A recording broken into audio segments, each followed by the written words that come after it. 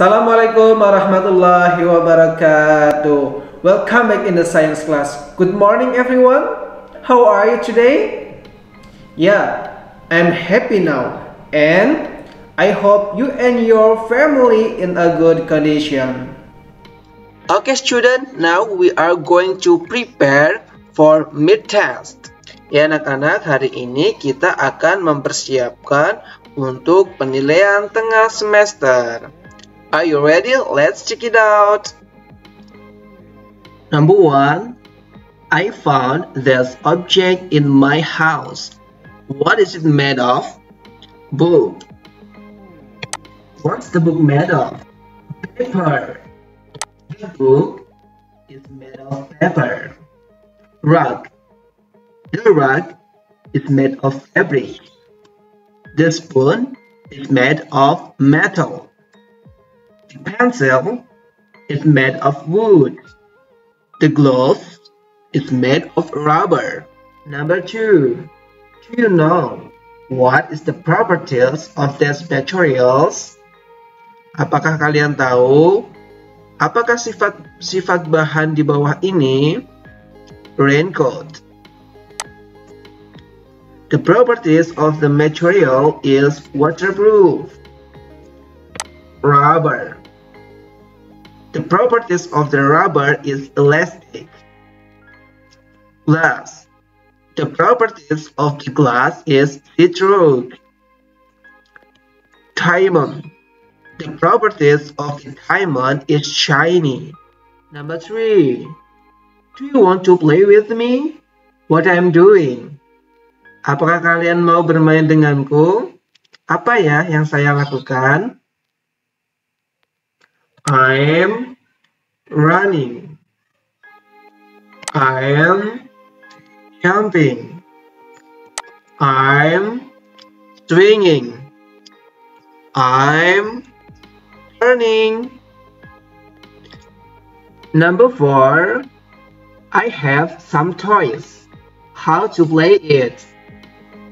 Saya memiliki beberapa mainan. Bagaimana ya cara memainkannya?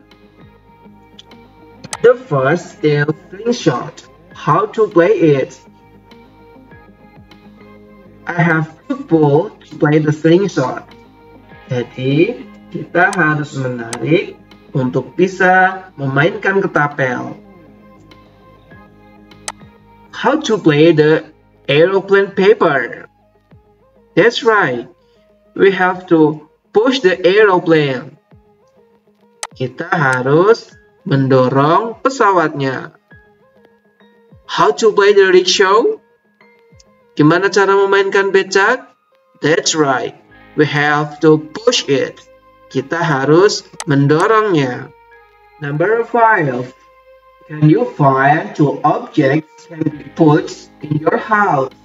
Bisakah kalian menemukan 2 benda yang dapat ditarik di rumah kalian? That's right. For example, curtains. Sebagai contoh, tirai. You can pull it. Kalian bisa menariknya. The second is bell.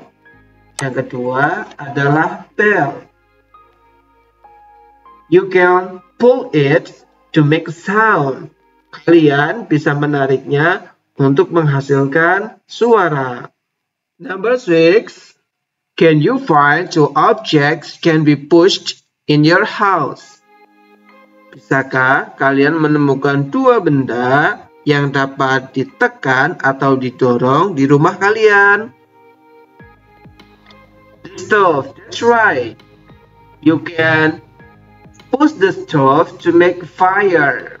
Kalian bisa menekan kompornya untuk menghasilkan api. The next is staplers.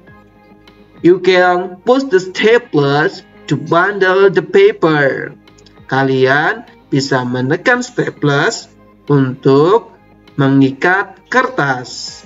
Thank you so much for watching. See you next time. Wassalamualaikum warahmatullahi wabarakatuh. Goodbye.